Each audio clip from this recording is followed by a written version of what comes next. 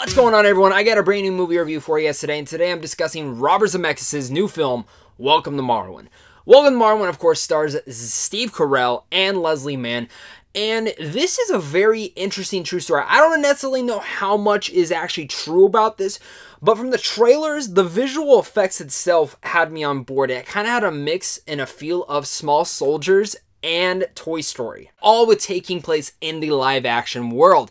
And of course, we know Robert Zemeckis is known to be able to toy around with these certain kind of elements, and we know that he's known to do different types of things when it comes to directing films. He has that unique director stamp when it comes to it. Look at Back to the Future, it's that way. You look at one of his most notable recent films, The Walk, that was maybe not one of his best films, but it was uniquely directed. It made itself to be told in a unique style and way, and especially the way that film was shot. The same thing goes for Welcome to Marwen. Welcome to Marwen is a very uniquely shot film, and in fact, I liked Welcome to Marwen. There are some nice aspects to it, and there are some aspects that don't make it fully fledged to be out the film that it should have been. I can easily recommend it due to the uniqueness of the film, and a lot of that goes to what you can see in the trailers is with the toys and the way that they move, the way that they look, and the story that's being told throughout them.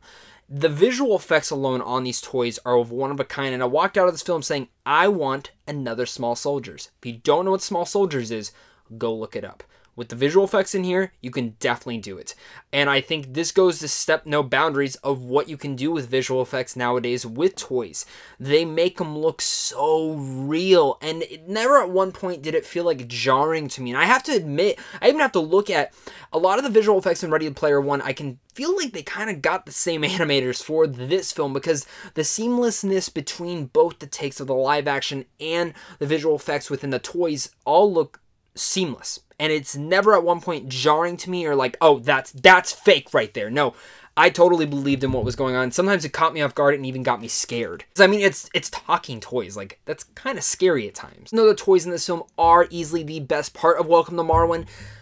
I can also say Steve Carell gives a amazing performance. Steve Carell is one of those actors that can just transform. This is one of the few roles, again, that he just transforms into this character. He was Michael Scott at one point. He was a crazy lunatic in Foxcatcher. He was a great dad and a heartbreaking dad in Beautiful Boy earlier. And this time he's a man who is dealing with a lot of PTSD in this film.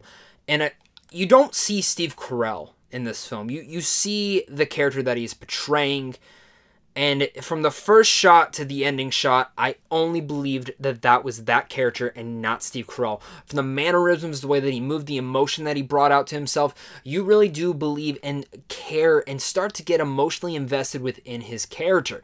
Now, when I go to that part, I have to say that I think I could have even gotten more emotionally enveloped within his character and everyone involved with the stories that they never really go into any of the depth within the story. There's a lot of characters in here that they scatter around, and some of them, they plant seeds, but never go further into them. And Steve Carell is, again, one of those characters. He doesn't remember a lot what happened within his past. You'll figure out in the film why he doesn't. And as he tries to remember, and some of the elements do come back to him, they don't go into full detail. There are certain elements of the film that I do have my predictions about and some theories about that I don't necessarily want to put out there because I don't want to give away spoilers, but I do think that were certain elements that they should have touched on more and some depth that they should have gone into with some of the characters. There are a couple cringy moments in here where I was kind of easing in my seat going, ugh. And I don't get uncomfortable easily in films, but there are certain elements of this film where I was getting a little bit uncomfortable and going, ugh. I don't think the story should have gone there. Maybe it's a part of the true story. I don't know. I just feel like there were certain elements of the story that should have been tinkered with.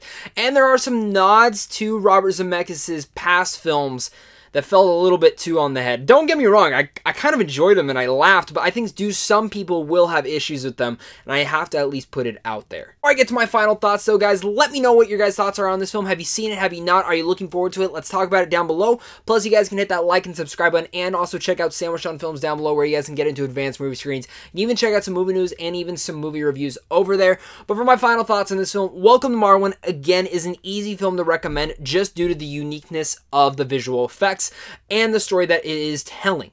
Yes, it can get a little bit uncomfortable and cringy at some parts, but with a fantastic performance from Steve Carell and really good performances overall from everyone involved, it makes it an entertaining watch, and you do get emotionally invested into the character. It teaches a nice little story and honestly portrayed beautiful art that I do want to go into this now knowing about the true story and go into this new artist that I've now witnessed with on the big screen.